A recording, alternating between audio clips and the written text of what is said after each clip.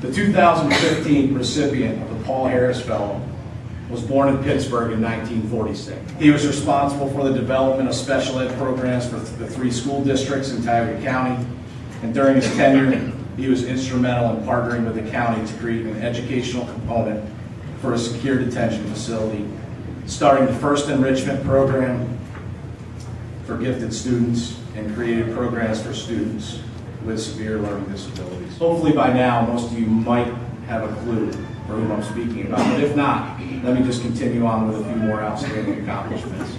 Or maybe not so great accomplishments that become great accomplishments after you talk to him.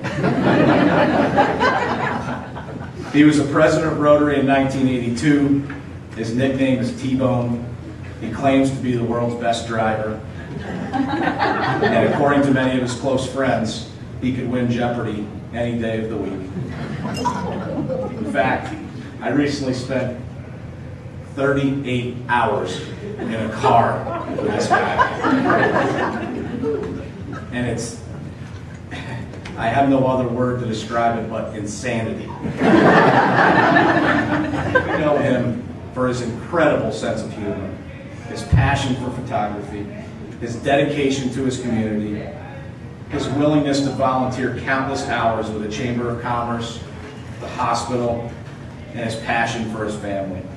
And I can't recall a time that I've seen him and he hasn't had a smile on his face or a camera in his hand. And his son-in-law tells a pretty funny story about when he asked permission to marry his daughter. And his reply was, "You'll get an answer with a 6-pack of Yingling. But you'll get a better answer with 12. I'll see you in an hour." Now, all Rotarians know him as our Sergeant-at-Arms. People visiting Wellsboro might know him as the voice of the Laurel Festival. His family knows him as a passionate father and grandfather. Many of you know him as an accomplished photographer, and his parents know him as T-Bone. Please join me in recognizing our newest recipient of the Paul Harris Fellow, Tim McBride.